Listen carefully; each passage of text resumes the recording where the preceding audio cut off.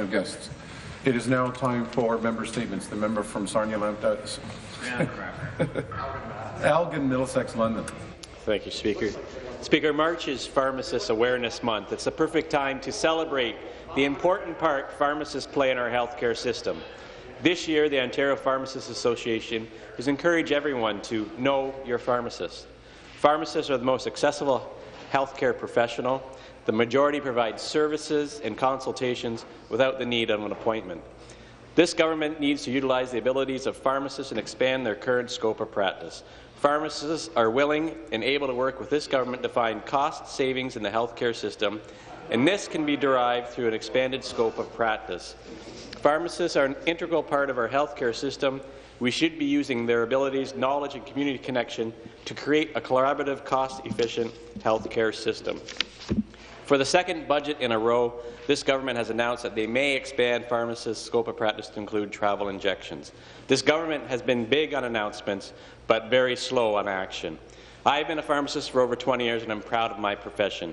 It's a pleasure to stand up here today to recognize the great work of pharmacists across the province.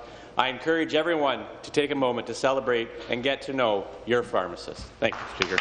Thank you. Member from Parkdale High Park. Thank you, Mr. Speaker. We've seen this before. OSPCA was going to euthanize 100 dogs just because they had ringworm. We fought them, we won, and now they're going to euthanize 21 dogs who are the victims of a dogfighting ring, despite evidence to the contrary and adoptive families all over the place who are willing to take them in. Michael Vick's dogs, we remember, were all rehabbed but one. And it's because of this draconian breed-specific legislation that this government still insists on upholding that's coming to pass. Legal challenges abound. But it's not just dogs, Mr. Speaker, it's lions. A lion was shot as well by an owner of a roadside zoo. Because why? We have absolutely no oversight over roadside zoos, and this government again has overlooked 2 private members' bills, 2 and counting, about that very fact, has done nothing. And Kiska, the orca, is still at Marineland. So from this side of the aisle, all I can say is, Mr. Speaker, somebody has to speak for those who cannot speak for themselves, and if that falls to us, and we're proud to uphold that in the New Democratic Party, because absolutely there's a home and there's place for every animal, and being euthanized as victims of a dogfighting ring is not the way to go. Thank you. Thank you. Member Sings, the member from Etobicoke North.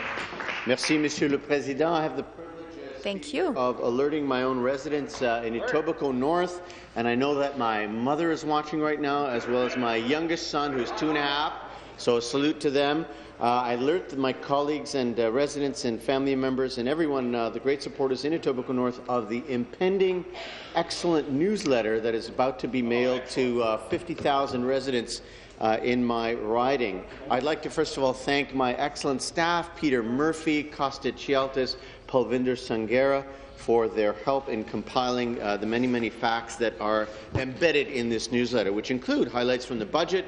Particularly of interest to my area are the free university and college tuition for families earning income annually of $50,000 or less. This is, by the way, Speaker, part and parcel of the $90 million infrastructure project that we just authorized and celebrated at Humber College North Campus.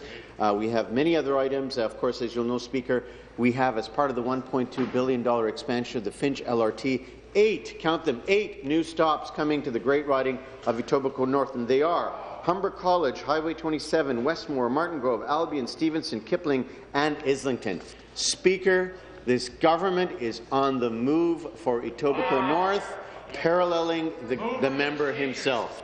Speaker, there's many things to talk about, including a $200 million expansion at Etobicoke General and more. Thank you. Thank you. The member from Huron-Bruce. Thank you very much, Mr. Speaker. Today I'd like to recognize Dr. James Gillies, who was born in Teeswater in 1924 to Dr. Milford Gillies and his wife Gladys. In fact, I used Mr. Gillies' home as a landmark to help people find the 6th of Culross so they can make their way to our farm. But back to James. James has had an immense impact in the worlds of academia, business and politics. When James was 17, he attended the University of Western Ontario, where he majored in economics until World War II broke out, and he joined the RCAF as an air crewman. Afterwards, he returned to finish his degree and would continue his academic career in the United States.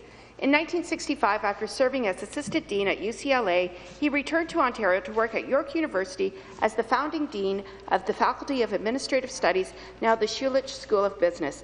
Today, the school has grown to more than 27,000 graduates, working in more than 90 countries worldwide, and is a testament to the far-reaching and lasting effect Mr. Gillis's legacy has had for 50 years later. In 1972, Mr. Gillis found himself on the campaign trail and was elected to his first term as the representative for the riding of Don Valley at the federal level. He would go on to serve a second term, and he also ran for the leadership of the Federal Conservative Party, but ultimately backed Joe Clark in the end. After serving as senior policy advisor to Prime Minister Joe Clark, he returned to the world of academics and was awarded the Order of Canada for his contributions to education. But with all his achievements, Speaker, Mr. Gillis was happiest to be known as just a boy from Teeswater who has had a chance to make a difference. Thank you very much. Thank you. Further member statements. The member from Nickel Belt. Thank you, Speaker. Today I rise to draw attention to Camp Eagle Nest, a First Nation nonprofit organization located about 2 hours north of Sudbury near the Benny Forest in my riding in Nickel Belt. Camp Eagle's Nest organizes cultural and wilderness skill training camp for young people, mainly Aboriginal youth from around the north.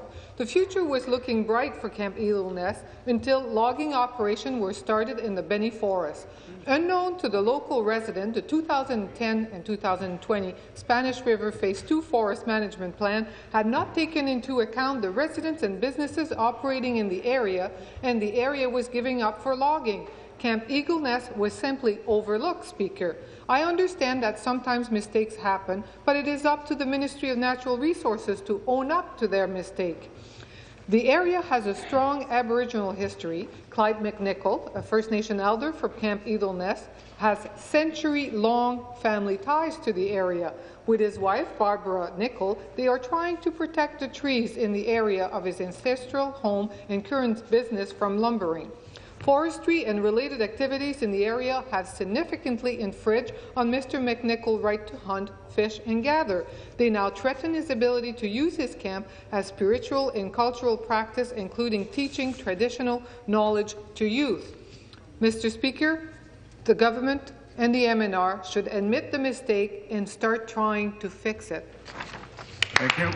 Further member statements. The member from Mississauga-Streetsville. Thank you, Speaker. Last summer, Dun & Bradstreet showed us in precise numbers that our western Mississauga neighbourhoods of Lisgar, Meadowvale and Streetsville led the City of Mississauga, the Province of Ontario and the country of Canada in business growth and employment growth. Manufacturing has grown by more than 44% in northwest Mississauga, 15 percentage points higher than the rest of the province and the rest of the country. Employment in Lisgar, Meadowvale and Streetsville is up 21% since 2014. Sales are up 13% in the same period. Since the bottom of the recession in 2009, the number of businesses in the riding has grown an astonishing 64%. Homegrown aerospace manufacturing, heavyweight cyclone manufacturing is growing at 20% per year. Multinational life sciences businesses Amgen, GSK, Contract Pharmaceuticals, Roche Canada and Patheon are bringing home high-wage, high-skill, full-time, challenging and interesting career opportunities. Lisgar, Meadowvale and Streetsville are now a larger population and economic region than the province of PEI or the City of Kingston. Ontario's economic plan has worked for us in Western Mississauga. Ontario's 2016-17 budget will do the same for communities all across Ontario. Thank you, Speaker. Thank you. Further member statements. The member from Lambton, Kent, Middlesex. Thank you very much, Mr. Speaker. In Lambton, Kent, Middlesex, and in Sarnia, Lambton, and across Ontario, the first crop of the year is being harvested. Over $50 million of maple syrup is produced in our province annually, and I'm proud to have many producers in my riding. These are mostly family-owned businesses that contribute not only to the local economy, but also to our communities. Pancake breakfasts in local churches and community centres, tours through sugar bushes, and of course, many maple syrup festivals all bring families and school classes out to enjoy the warm weather and some delicious maple syrup. It is a uniquely Canadian tradition. I want to congratulate Fort Rose Maple Company, McLaughlin Family Maple Syrup, Williamson Farms, the Lumsden Brothers, Eagleson Farms, Rolling Ridge, Ryan's Sweet Maple, Stanley and Clara Wartner, and Earl and Bill Elgie, all from my riding, and what is shaping up to be another great season. Kate, Annie, and I always look forward to this time of year. I encourage everyone to visit their local sugar bush or maple syrup festival to learn more about this quintessential part of Ontario's heritage. Thank you. Thank you. Further member statements. The member from Ottawa South. Thank you very much, Mr. Speaker. Mr. Speaker, on Friday night, I was pleased to attend the Royal Ottawa Inspiration Awards Gala that celebrates the exceptional individuals who have contributed to advancing the cause of mental health in our community and beyond. At the gala, we honoured and celebrated Gail Grass, author of Iris the Dragon, a series of children's books aimed at starting conversations about mental health. Psychiatrist Dr. Abigail Ortiz, who is researching mood fluctuations in patients suffering from depression and bipolar disorder with the goal of being able to predict and prevent major manic and depressive episodes. Men's health advocate Jean-François Claude, who has campaigned for Men's Mental Health Day as an annual lead-up to Father's Day. Peer support worker and educator Tyrone Gamble, who has drawn on his own experience with bipolar disorder and psychosis to help others. Ruth Maxwell, a champion, advocate and fundraiser for mental health in our community, and Jason Pham, a student who uses his own experience with PTSD to educate others.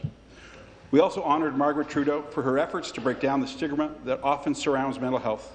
Mr. Speaker, all of these individuals displayed courage and conviction, and I want to thank all of them for inspiring us. Thank you, Mr. Speaker.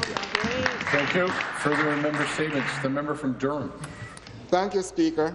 I want to rise today to highlight the importance of page 71 of this year's budget. The line most enjoy reads, subject to agreement with freight and rail partners, extension of GO Rail service to Bowmanville and Niagara. Hear, hear. Yeah. Hear, hear. Now, while I'm thrilled for the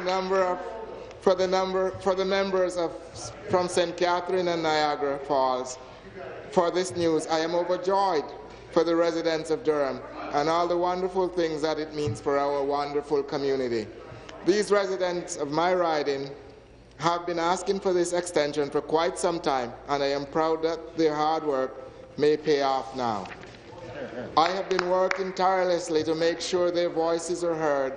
The Minister of Transportation knows this well, and I am glad that we are moving forward with a project that we know will bring access to growth in Curtis and Bowmanville and the Durham region in general. Speaker, I look forward to a future agreement with our freight rail partners, and I thank the residents of Durham for bringing me to Queen's Park to champion this project, which I will continue to do. Thank you, Speaker. Thank you. Thank all members for their statements. It's now time